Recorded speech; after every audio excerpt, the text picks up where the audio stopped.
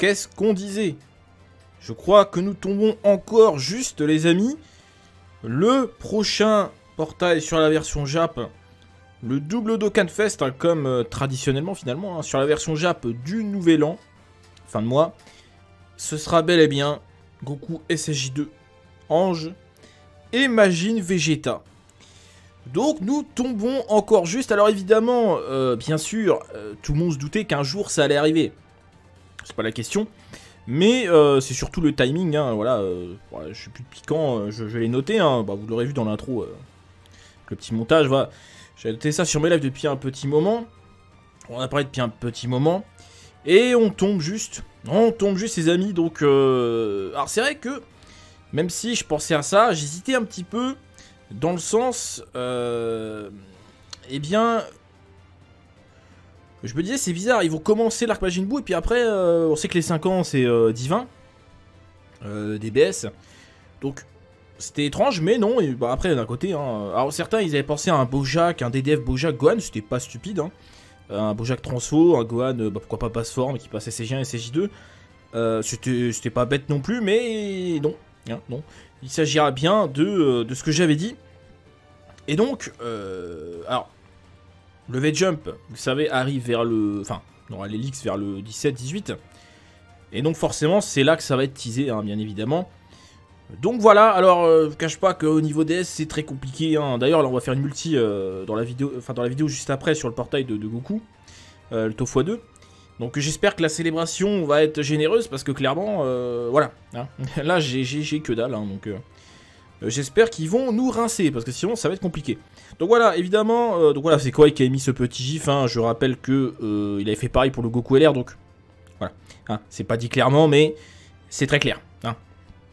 Donc voilà les amis, autre information rapidement, il y a un petit passage dans une des news où il est question que Gatai va passer ZTUR. Alors je sais pas comment c'est indiqué, mais bref, c'est un indice qui dit que, bon, on le savait, hein, maintenant ça veut peut-être dire que ça va être le prochain.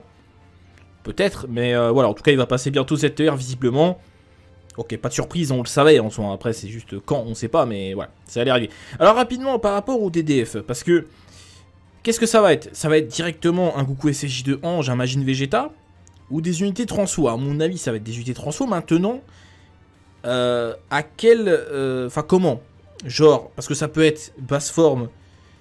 Alors après, ce serait étrange, mais basse forme, SSJ2 directement... pour Goku, et Vegeta, basse forme, à Majin Vegeta. Ça peut être SSJ1, à SSJ2, SSJ1, à Majin Vegeta. Alors, pour Goku, en termes de... Alors, ça, ce qui est très intéressant pour Goku, c'est que c'est Goku Ange. Et donc, en termes de concurrence, il n'y a pas grand-chose. Par contre, Vegeta va être un petit peu plus compliqué. Alors, s'il s'agit d'un Goku Ange tout court, bah, il n'y a pas de concurrence. Voilà, voilà ce qu'il y a dans le jeu, donc aucune concurrence. Après, c'est vrai que ce Goku Ange, je pensais... Ah, peut-être plus tard un Dokkan Fest Goku qui passe SSJ3 et de base il est basse forme. Et après t'as une petite animation où tu vois le SSJ1, SSJ2, SSJ3. Je pensais à ça, donc j'avoue que je pense plutôt à un SSJ1 de base quand même. Hein. Mais bref, en tout cas pas de concurrence. SSJ1 Ange. Voilà. Aucune concurrence. Et si jamais il est directement SSJ2 Ange, qui n'est pas exclu, hein, là il y a un petit peu plus parce qu'on a l'AJ qui est extrêmement intéressant. Mais enfin... Bah c'est tout, hein, parce que bon, le tech, il pue. Totalement dépassé. L'endurance, il s'éveille, on s'en fout. Ça, c'est le free-to-play qui est pas mal, mais bon, voilà. Donc ça va, il n'y a pas vraiment trop de concurrence non plus. C'est pas trop gênant. Pour Goku, en fait, quoi qu'il en soit, ce sera pas gênant. En revanche, pour notre ami Vegeta, alors basse forme, c'est pas gênant. Voilà, il y a des bonnes cartes, mais c'est pas non plus très grave. Par contre, s'il est SSJ, là, Vegeta LR, Vegeta MF, Vegeta Tech qui est pas mal. Bon, surtout, voilà, Vegeta MF surtout, hein. Voilà, et s'il imagine Vegeta, là c'est encore pire. Hein. S'il imagine Vegeta, t'as le puissance qui est très bien, t'as le LR, t'as le free-to-play, c'est gênant. Clairement, si c'est imagine Vegeta directement, c'est pas top. Et puis bon, on aimerait bien voir l'animation, pourquoi pas de transfo. Alors peut-être qu'ils auront une animation transfo puis une ultime, enfin je sais pas, on va pas rentrer dans des suppositions à ce niveau-là, mais en tout cas, c'est confirmé les amis, donc voilà. On attend le V-Jump les amis, pour savoir de quoi Il est en retour, donc on le saura sur le V-Jump, hein, s'il se transforme, etc. Donc voilà. Alors rapidement, j'en ai pas parlé parce que c'était vraiment léger, mais du coup, bah, on va en parler là rapidement. La célébration de Noël sur la Jap qui est plutôt pas mal, c'est un petit truc, mais franchement, c'est pas dégueu, hein, franchement, pour une petite célébration. Donc on verra mission, bonus, le portail x2 avec des Goku à récupérer. Je suis en PLS de vieux Kai, donc bon, bah, de toute façon, je vais faire une multi, dans cette vidéo. La DS bleue, surprenant. Enfin, ça on s'en fout. Les clochettes, ça c'est ultra intéressant, vous allez voir, c'est vraiment pas mal. Bon, ça on a vu, DS rouge, alors DS rouge aussi, DS rouge. La zone Z suprême pour notre ami Vegeta et Trunks Cancer, mais bon ça on en a parlé hier. Bon, retour de certains stories, on s'en fout un peu. Le TB, donc avec Kale et Caulifla qui sont vraiment pas mal. Et puis voilà, donc c'est franchement, pour un petit truc vite fait, c'est vraiment pas dégueu. Donc c'est assez sympa. Alors les missions, je crois que je vous mettrai les trades sur l'espace communauté. Il me semble que Yukio les a postés sur Twitter. Bon, le bonus de co c'est jusqu'au 24, hein, donc visiblement le 25, probable que le DDF arrive. Hein. Et vous allez voir les cloches, c'est assez intéressant. Donc voilà, DS rouge, le fond d'écran comme sur la globale, etc. etc. Le Goku Père Noël. Et les missions, alors même si, bon j'ai pas la trad là, mais... Bon tu vois, regarde toutes les clochettes qu'il y a, parce que vous allez voir les clochettes, franchement on peut récupérer des trucs très cool. C'est assez intéressant. Je vais vous montrer ça vite fait. Bon, la DS bleue c'est payant, hein, bien sûr, mais bon, DS rouge, voilà, t'as le pool, t'as le même pool que sur la globale en fait, c'est le même. Je crois que c'est exactement le même. Alors, le vieux Kai, par contre, je suis pas sûr qu'on puisse l'acheter sur la globale, mais bon, clairement, je conseille pas. Et voilà, les cloches, en fait, déjà, tu peux acheter des vieux Kai, ce qui est quand même assez cool, et c'est pas tout, tu peux acheter des clés. C'est pareil, c'est extrêmement intéressant parce que c'est rien que les clés. Bah, on peut pas les farmer, donc les clés, certains, je pense qu'ils aimeraient bien en avoir, donc voilà, c'est cool. Objets d'entraînement, etc., des items, machin, et aussi des orbes. Alors free to play, souvent, t'as pas besoin, mais clairement, sur la globale, j'aurais pas dit non, hein, j'aurais pris les orbes, hein, directement. Donc voilà, c'est plutôt sympa, hein, clairement, c'est pas mal. Hein. Donc voilà, c'est cool, hein, franchement, c'est top. Petite célébration de transition assez sympathique. Alors, le détecteur, bah on va y aller. Hein. Donc voilà, le Goku, qui je trouve, est, enfin, visuellement parlant, est très très fidèle au chara design du film. C'est vraiment très bien fait. Voilà, attends, pour regarder les cartes, ça sera quand même plus sympa. Ces effets, ça me rappelle les TUR de Gogeta LR, Vegeta LR, c'est un peu les mêmes effets. Donc le SSR, le LR, bon, le LR, on l'a eu. Mais j'ai pas vu l'effet directement, bah il est très très beau. Hein. De toute façon, il est top. Franchement, c'est quand même pas mal qu'il y ait un LR de cette qualité en auto-doublé. Parce que My Trunks, très situationnel quand même. Là, c'est quand même un très très bon LR. Maintenant, bon, le seul problème des taux doublés, hein, c'est que c'est des pièces bleues. Et me dit rien, ça, c'est gênant. Tu packs pas tes pièces jaunes, donc c'est vrai que c'est un peu chiant. Donc lui, il passe ZTUR, lui, il passe ZTUR aussi.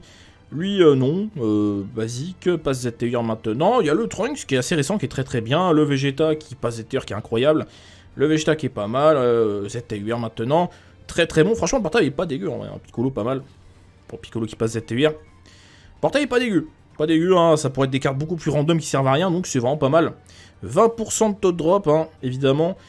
Alors j'ai vu sur Twitter, personne qui calcule les taux. Donc on est à 20, 21, 22%. Je crois d'avoir un LR en multi. Donc en gros, tu fais une multi, t'as une chance sur 5 d'avoir LR. Mais tout cumulé, hein, le LR détecteur, etc., etc. Bon les amis. Du coup c'est un... Ah c'est un vieux Kai, je croyais que c'était... C'était pas deux... Si c'était deux, hein, je crois sur le portail de My Trunks, c'était deux vieux Kai. Bon, c'est pas grave, hein. Bon allez on l'attente, parce que voilà, ils m'ont chauffé avec leur taux doublé là. Mais bon de toute façon, tu vois mon compteur DS, hein, on ira pas beaucoup plus loin. On est parti. Allez, un petit LR. Ok, Kouliline. Pour pas de fusion. Bon, Kouliline, Colideo Walida, donc détecteur visiblement, mais...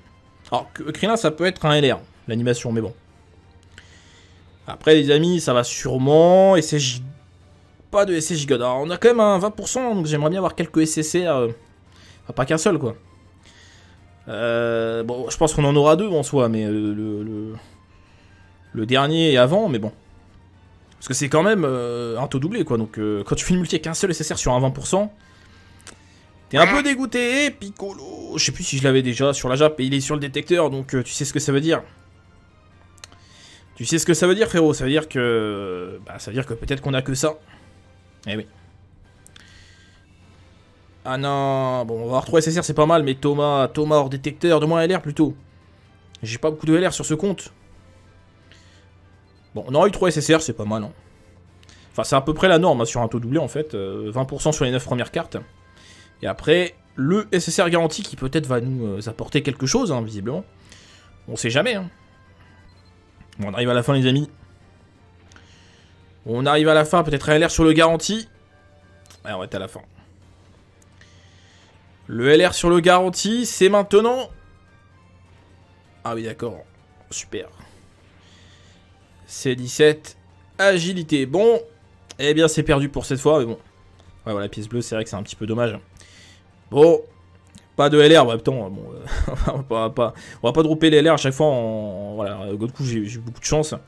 C'est dommage, mais bon, voilà. C'est vrai que le Goku est quand même très très sympathique. On aurait kiffé sur un petit coup.